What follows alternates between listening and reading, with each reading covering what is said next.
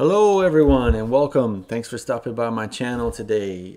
Just want to kind of go over the path tracer in Unreal Engine. And as you can see up here, I'm utilizing in the background 4.27.1. Here is some results. This is not photoshopped at all. This is straight out of Unreal Engine in this little demo scene I'm about to show you. So I'm just going to show you how I got this and kind of what things are about in Engine when using the path tracer. It's pretty straightforward. If you got a little time on your hands, you're not really worried about render time, I think you'll find it very useful to generate at least some nice stills. You can do animation as well, but it really depends on your hardware and your graphics card. So let me jump right in here. Let me close this down. So here's my scene. There's nothing much to it. I just set up a room, throwed some textures in there and some basic props. So to activate path tracing, you want to go up to unlit and activate the path tracer. And here we go. And I'll explain what this bar is here in a minute. But really what this really reminds me of is the progress render display in V-Ray. You know, their quote real-time render engine. That's why, like, for me, this became very native, because this is kind of how I work in V-Ray a lot.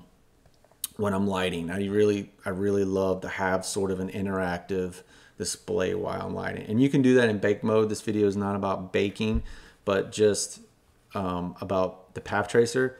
So let me give you an example of that. So if I click on my sun up here, and if I change the sun, this all changes too. Seems pretty obvious, but this is really helpful to me. And I think the practical reason why it's built in Engine is for artists that are doing real-time scenes that are in lit mode or baked mode or whatever you want to call it. This scene is not baked at all, so I can't really show that as a demonstration.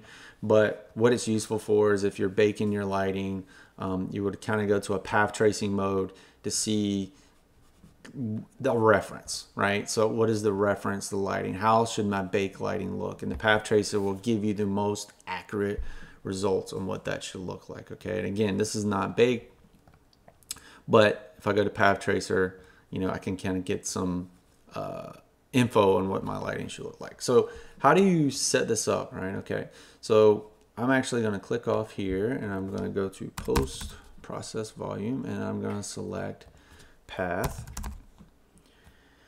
or type in path rather. And when I type in path, I'm going to set these back to default. Okay, and explain these a little bit. So bounces in your scene, think of that as the number of light rays that are in your scene, right? So as we know, when we render things, light comes in, light bounces, and it kind of fills in blacks, and it kind of, you know, the GI, right? And it also affects your reflection quality and things of that nature. So what I'm going to do to show you that is I'm going to change it to 0, and as you can see, my entire scene gets black. If I change it to 1, I can kind of get some bounces in. The back edges are still black. If I change this to 2, I start to get some more light quality here. You start to fill in those blacks. If I change it to 3, it gets better, and so on and so forth. So it, you know, there's no magic bullet as far as like how many bounces you should have in a scene. It really is derived on the scene itself. But for something like this, I mean, really, I don't keep it any more than, I'd say, 7 bounces. That's really it. And really, it's just enough for me, for my old training. You know, you just want to make sure that nothing is black, right? So you want to make sure you have enough bounce in your scene, enough GI. Again, if that's 0, it's completely black. If it's 1, it's still pretty black. 3, 7, it gets nice and soft, right? So that's really what the max bounce is in. Again, think of it as light rays coming in, right? Then this other one is the samples per pixel, right? Samples per pixel is basically the amount of pixels that it's going to render, that it's going to kind of bring into reality. I mean, I don't know what other way to put it, but it's really your resolution, right? So if I zoom in here, if I have, the more pixels I have, the more it's going to kind of draw in and give me detail. Think of it as that. So to show that, if I change this to 10, I mean, look at that. I mean, not really getting anything, right? If I change this to 500, it's going to take a little bit longer to render, but it's going to give me a little bit better quality. And you can kind of see that in the preview a little bit, okay? So that's really what the pixels per sample. And like, if you just are previewing something, I mean, you don't need a lot of samples at all. You just need to kind of get an idea. And that's kind of another useful thing about the path tracer is like, if you just need a quick view of like, okay, I want to get a rough idea of my lighting, you don't need a lot of samples. You can even set this thing to 1. Well, actually not, don't set it to 1. 5, I mean, very fast. So then as I zoom around here and I walk around my scene, I get a really fast result. Again, nothing production quality, nothing that looks like this at this point, but enough information to kind of get an idea on what this should look like. Okay, so I'm going to pump this back up to 250 for right now. All right, so that's what really that does. Think about that as like kind of drawing in your resolution a little bit. Okay, so we have the bounces coming in, we have, you know, the kind of drawing in the resolution. Filter width is really how sharp. Think of it as like a sharpener a little bit in your scene. I personally don't adjust this. I kind of do all my sharpening and things of that nature in post. So I don't even really use this. Emissive material is if you have an emissive material in your scene, it'll generate light. This scene does not have an emissive material, so I can't really demonstrate that right now, but that's what that's there for. Okay, so I'm going to turn this off. And denoiser is, you know, basically once it's done kind of calculating, do its thing, it'll denoise it, right? Like what you would do in a post-processing software like Photoshop or Adobe After Effects or something of that nature. So as that runs, see, as it clicks through, it denoises this. I'm going to show you. I'm going to unclick it, and I'm going to let it run do its thing. And what it's going to do is not denoise, obviously. And you're going to see the quality of the image that it, I mean, look, see, it's still really, really pixelated, right? So in order to get a really clean image without using the denoiser, you need to crank this bad boy up, like this thing, and it'll take a while, right? So for stills, kind of a happy balance between this, what I would say, right? So I'm going to click this back on. I'm going to click this back to 250. And then I'm going to show you in the sequencer. So those shots I rendered is a camera that I've animated. And these are the shots. And what I did was I just animated a simple camera, set each one. So you can see down here. So my transfer key. So I've keyed each one of these shots. And the reason why I did so is so I can use the movie render queue. Okay. So I think for these images here, I think it was 5,000. So I used a 5,000 per pixel, 7 balances. I kept this at 3, and I left my denoiser 0. Now, one other thing I want to go over with is this little bar you see here. This guy right there. You're wondering, how do we activate that maybe? I'll show you. So what I'm going to do is I'm going to hit the tilde key, hit the delta key again, and I'm going to type in r.path tracing.progress display, and I'm going to turn it off. So to turn it off, you hit 0. Okay, progress display goes away. To activate it, I'm going to hit the tilde key again, and again it's r.path tracing.progress display, and I'm going to click 1, and now it comes back. And as it says, it's just a bar that shows you how long this is going to take to render. Okay, that's basically all it is. Now, how did I render the sequence? So it's pretty easy. If you go to Window, Cinematic, Movie Render Queue, and I think I already have it loaded in here. I'm going to delete it, just kind of show you from scratch. So I'm going to click Render, and then I'm going to click Still Shots here. And then under Still Shots, I'm going to go to Settings. And under Settings, what we need to do is deactivate the deferred rendering. So I'm going to delete that. And I'm going to go under Settings, and I'm going to go to Path Tracer. Okay, Path Tracer is what we're using to render this, so we need to activate that. And then I'm going to go to Anti-Aliasing here. Now, this is where you kind of need to pay attention a little bit in your render settings.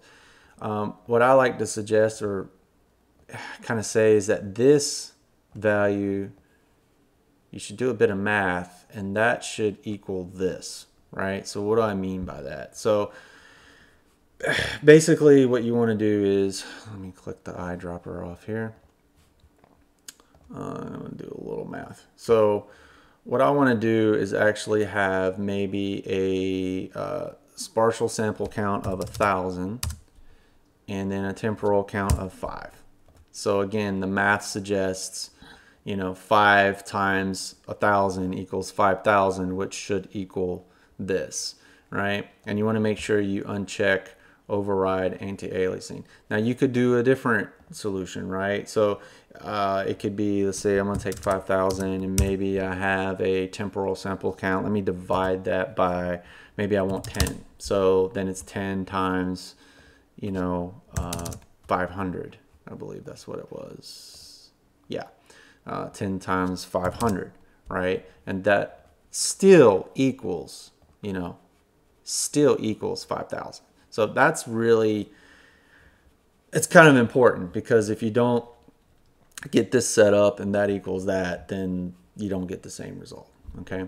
So once that's set up, and then you kind of defer to whatever your output directory is, you click accept, and then when you render, you're going to get a screen like this, and you can see here 5,000. So your subsample count is 5,000, which equals this. So what that just does is it lines everything up. Your render settings, your pixels, samples per pixel are equal, and you're off to the races. And I think for these shots, I don't know, I think I rendered all these shots in maybe an hour.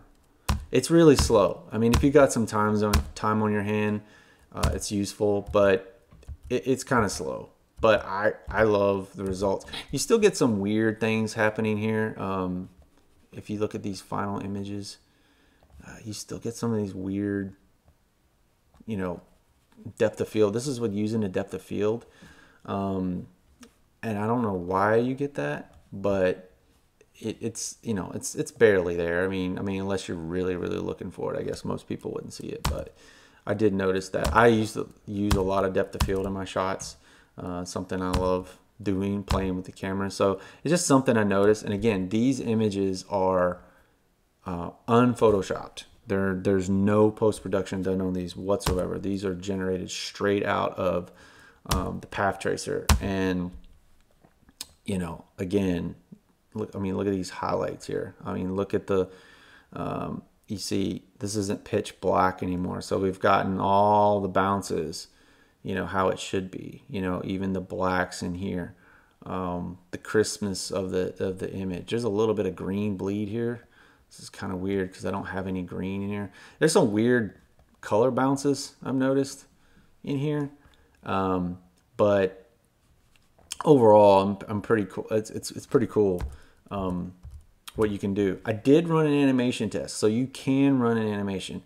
I want to show you that here real quick. Let me open this up, and then I'm just going to kind of click through here, and as you can see, pretty good.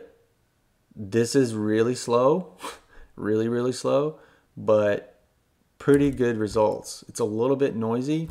So what I would suggest, I think for this little animation test, I had the noiser over here unchecked, I believe. It was unchecked. And I just kind of cranked these samples up. I believe it was like 10,000 or something.